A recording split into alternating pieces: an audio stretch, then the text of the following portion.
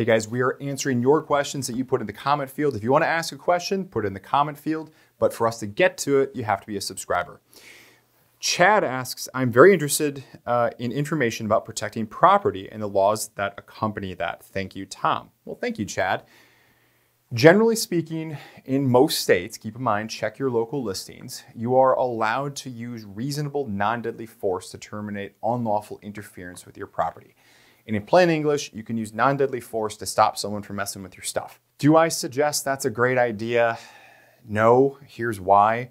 The justice system is brutal. The ride is rough, even if you win.